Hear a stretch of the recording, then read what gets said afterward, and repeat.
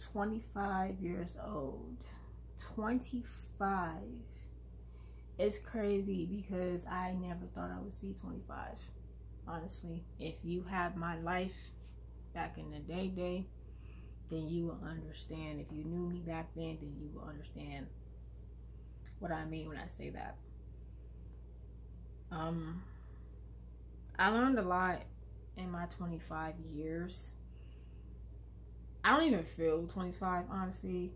I mean, yes, it's my birthday and all that, but it's just another day for me. Like, as long as I'm alive and I'm walking around and everything else, and just acknowledging the fact that I've grown so much. Like, 24 has been a hell of a journey for me, especially with the pandemic. It's been an interesting year. I was not expecting that, okay? Like, I don't think any of us was expecting that.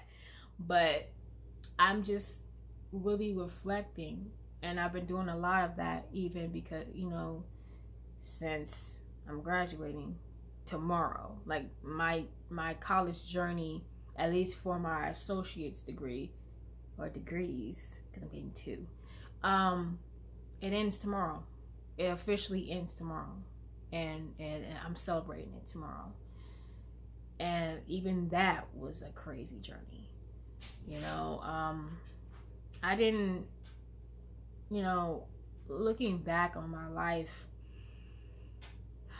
it's a lot of things that I have now that I'm just not used to having. And I don't know what I did in my life to acquire these things.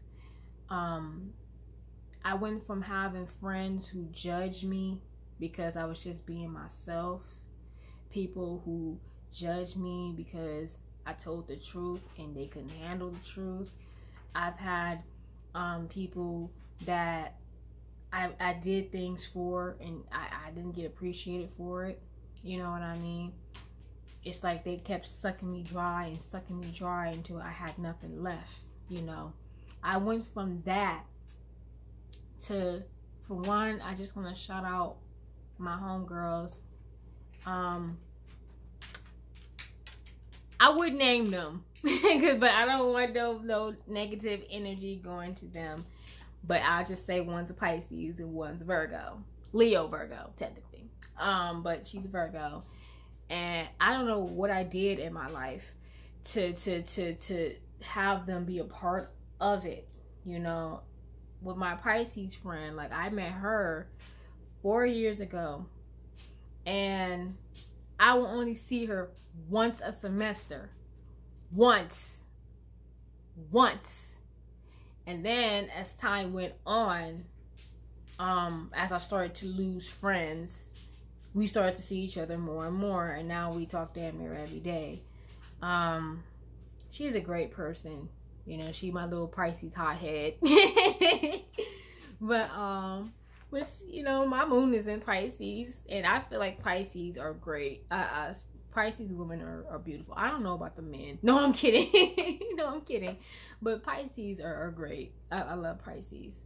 And as far as my Virgo friend, I met her in passing, and it's weird because we only met one time, and then we followed each other. Well, she followed me on Instagram, and because I had like a bum phone, I couldn't follow her back. So, when I got my new phone, I looked at my followers. I said, let me go ahead and follow this girl. But then I'm looking at her profile, and I'm like, she's so freaking pretty. Like, she gotta be a catfish because she's so freaking pretty. And then, you know, I followed her, and she followed me, and we would talk from time to time. And then I did a story time, and she wanted to know the extra tea about the story. And so I called her up, but then I was thinking, now what if we get on the phone, but nothing happens? Like, it's just an awkward conversation. We ended up talking about pop culture, spirituality, zodiac. My hair is not, it's not doing it today. But anyway, we ended up talking about so much. I was worried about having like a 5-minute conversation, but we ended up having a 5-hour conversation. And it's been like that since then, you know. And she's great as well. Like I love Virgos. My rising's Virgo, but I love Virgos because Virgos are so humble and they're so nice. Like I haven't met a mean Virgo yet. They're nice until you insult them personally. They're not ones to try because they'll come for your neck, okay? But I love them, and I don't even call them my friends. I call them my sisters, you know, because they've been there for me. They set me straight when I need to be set straight. You know, if there's times I wanted to give up and quit, you know, I'll blame myself for something, and then and I'll take accountability, you know, if I feel like I need to take accountability. And of course they'll be like, no, girl, get your ass up. No. No, we're not gonna play that game. Like everybody's not perfect, but you know what? You got this, sis. You got this. We're not about to let this. No. And I just want to thank them because I wouldn't be here. I wouldn't have graduated. I wouldn't have. And that's the thing too. And it's like when it comes to my graduation, it's not just me. This is what I was explaining to my mom. It's not just me who did it. Like, we all did it. It's not just me.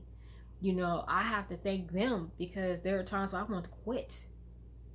And I had anxiety attacks and I cried and I wasn't sure. And then there was personal stuff going on in between that, you know, and they've been there for me. They've been there and they let me be me. Now, they check me when I'm getting a little reckless, but they let me be me for the most part.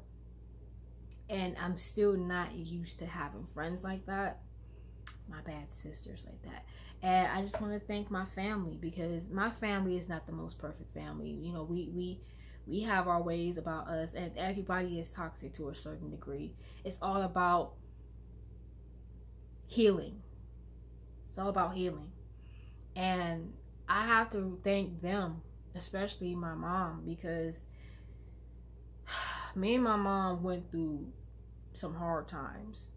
It was to the point where I thought I was going to lose her and she was going to lose me because we didn't get along. I come from a single parent household. My mother's married now, but I come from a single parent household and she did it all by herself. Started from the age of 19.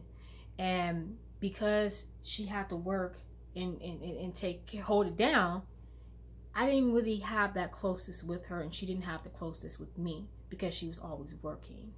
So she didn't really know me, and I didn't really know her. I thought she was one way, she thought I was one way. And 10 years ago, we were in a bad space as far as mother-daughter bond goes. Like, it was to the point where if people saw us, people would thought that we hated each other. But I feel like during that time, like I told my mom, I said, I feel like during that time, even though it was a hard time for both of us, because I had my own mental issues going on. I was not focused on school or anything. I was suicidal. I was depressed. I was infatuated with death. And that's one thing that I kind of had to accept when taking my suicide prevention class. That helped me realize that, wow, I think I just had an infatuation with dying. Not necessarily with suicide.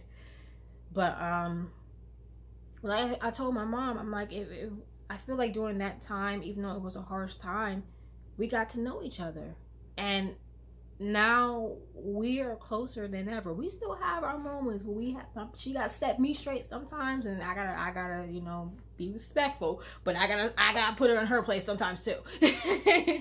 But the best thing about our relationship is that we talk. I think because we're so much alike, we bash heads a lot, but we talk about it and we get an understanding.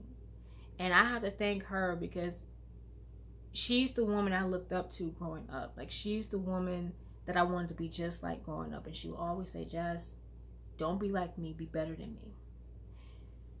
So I have to thank her, and I have to thank my brother, and thank my stepdad, and thank my grandma, and thank everybody, you know, just everybody who was a part of my, or who still is a part of my journey. I have to thank just people that was passing through on my journey. Just, hey, how you doing? Give me some tips, and then we keep it moving. Even to people who wronged me. And I have to thank them because they made me stronger, you know. as crazy as that sounds, it makes me stronger. And I feel like last year was a very trying year as far as friendships go, because I lost friendships because I'm on this spiritual journey, and I'm sitting here giving my energy to something that doesn't really, someone who doesn't really serve me a purpose, not a good purpose. You know, like I mean, I guess you could say like this person in my life, she kind of did serve a purpose, because she taught me, you know, I found, I guess you could say, I saw how worthy I really am through her, that I shouldn't be giving my energy to something or someone that doesn't really serve my purpose. And I'm just happy that I did that. I'm happy that I'm doing it. I'm happy I'm 25 now, even though I don't look 25. Like, I take my makeup off, I look 11. I am a 25-year-old, 11-year-old, 50-year-old. What that means is I'm 25 years old, but I think like a 50-year-old, but I look 11. So, thank you for all the birthday wishes. I appreciate it. You guys are the best. I love you guys. Make sure y'all follow me on TikTok, because your girl about to be TikTok famous. I'm almost at 1,000. Like, I'm like maybe less than 200 away from being TikTok famous. So, I don't know how I did it, because I just started back making TikToks. I don't know how I did it, but follow me on TikTok. Subscribe to my YouTube channel if you haven't done it already. I love you guys. You guys are the best. Keep on slaying. Keep on doing what you're doing. Whether you're going to school, you working, taking care of your children, holding it down, whatever it is that you're doing, do it. I'll see you guys later. Bye.